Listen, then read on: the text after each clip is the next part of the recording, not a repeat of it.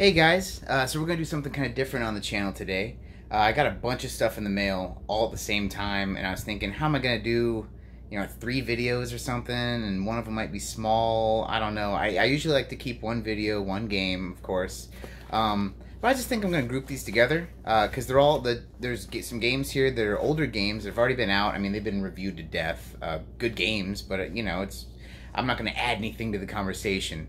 But the cool thing is they just got some physical copies, so we're going to do some unboxings, of course. So we're going to have something fun from our boys at Limited, but also I got this old square boy from I Am 8-Bit, so that's going to be cool. Can't wait to show you guys what's in these, and let's get to the fun. Let's start unboxing these guys.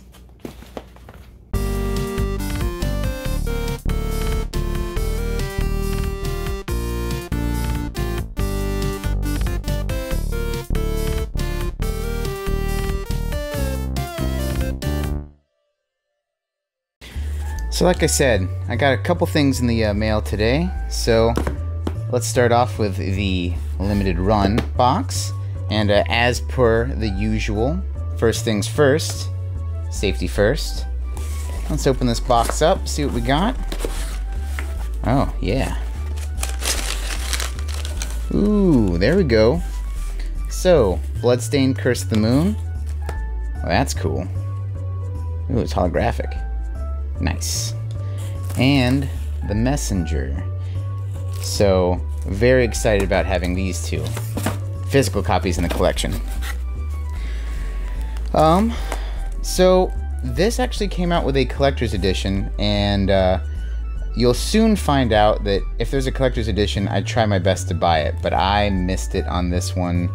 They put their sales up 10 a.m. Eastern time, and then they re-release stuff 6 p.m. Eastern time, and on both accounts for this day I missed it. I was at work, I was really busy, and so that really stinks. And this actually isn't done by Limited Run Games. This was just sold through them. So oh, look, it even has a number on the back. Well, that's cool. Hey, that's neat. So anyway, I'm excited because Limited Run does seem to put a little bit more work into their games, so we'll see if we got something cool. Get our buddy the knife here. We'll start with Bloodstained Curse of the Moon. Now, if you haven't played this game, it's awesome. I got it on the Xbox originally.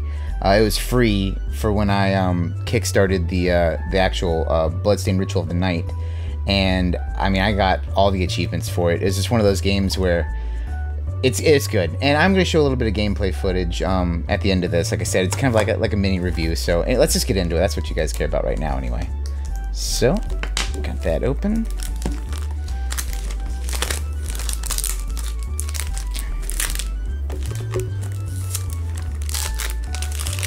Bye-bye plastic.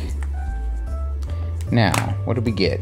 Okay, first off, I mean, manual. Yes, this is what I'm all about right here. Got story, characters, looks like, and yeah. So if you have not played this game, imagine if someone was like, hey, let's make Castlevania 3 again, and in my opinion, better. And that is this game. The reversible art, that looks beautiful. Once again, I prefer it to have the red spine where you can have it on your shelf, so I probably will not be flipping this one around. This game actually got a release in stores. Another thing you need to know, well really I guess I could just throw in a pro tip for Limited Run, is if you buy a game with them and you buy another game with them on the same order, you will not get the first one until the last one releases. So this game actually came out in physical form a little bit ago, but because I ordered this at the same time, I had to wait for this one. So just kind of keep that in mind when you order with them. You may have to pay separate shipping if you want something faster. I think it's usually like $5 with them. Just keep that in mind. So anyway, that was Curse of the Moon. So I got this cool card. I'm loving that. Kind of put you out of the way. Now the Messenger. This game let's just open it. This game is thebomb.com. So, get in here.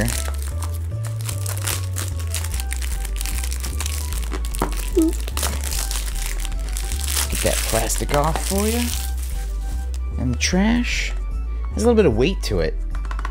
There's something in there. What is it? Ho ho! Got to love that. Thick. God, this is a thick boy. Damn.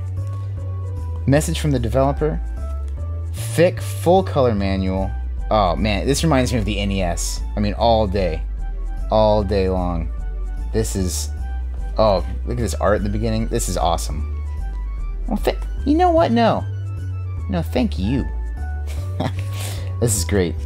And it's this high quality kind of paper. It's that thick paper to it. Looks like it came with some, like a sticker set. Let's get that out here. Oop. I want to bend the edges. Ah, come on.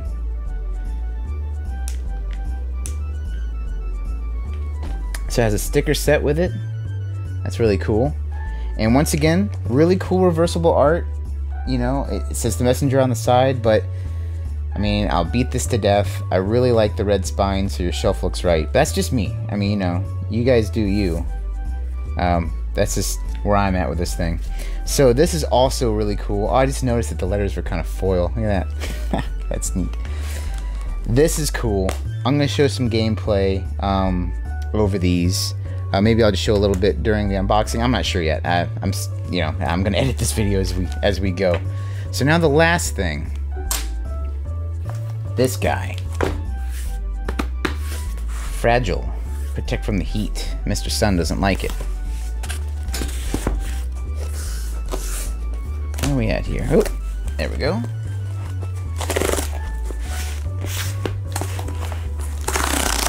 Ha. Oh, what could it be? What could it be? Oh, yeah. Oh, yeah. Well, first off, very well packed. Oh. And it's a shipping label. I am 8-bit sticker. Awfully cool of them. Is this a postcard?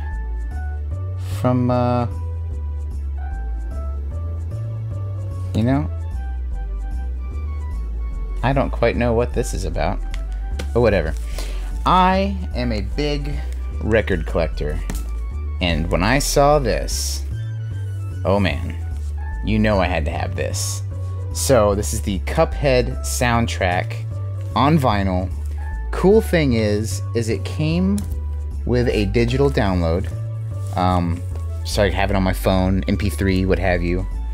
Let's get into this real quick. I'm gonna just give a little slice.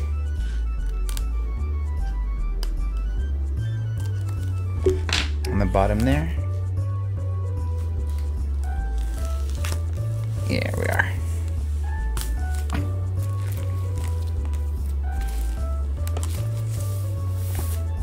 So, here we go. Whoa. Now, that is awesome. I mean, it reminds me of the, what is it, the old cartoons, the whatever melodies.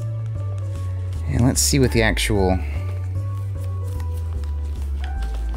records look like here. Alright, here we go. Selected tunes.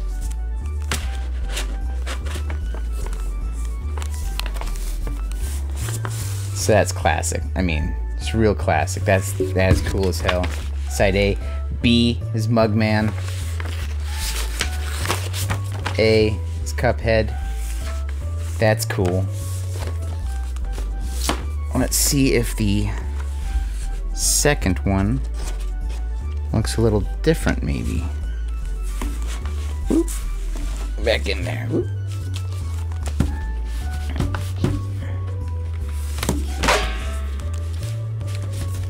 Eek.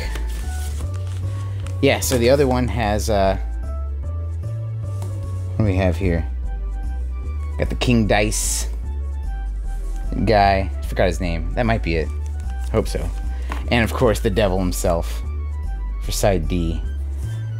So, this is awesome. I am about to go listen to this right now.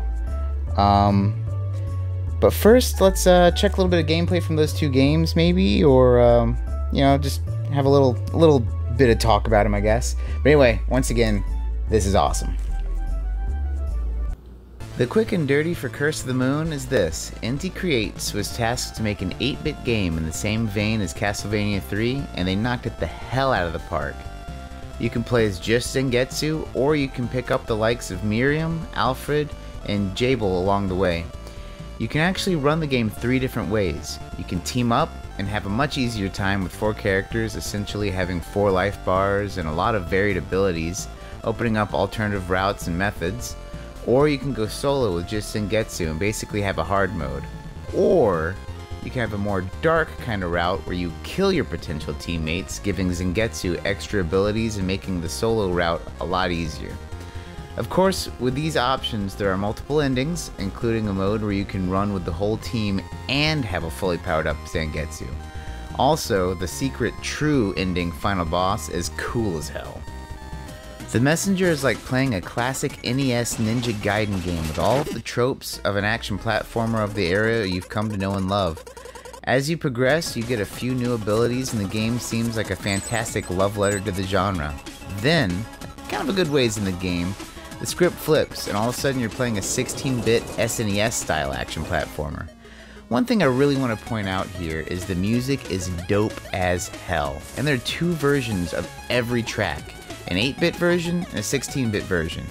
Those change on the fly depending on how you're playing the game in the 8-bit or the 16-bit mode. Overall, this is a great game and I highly recommend it.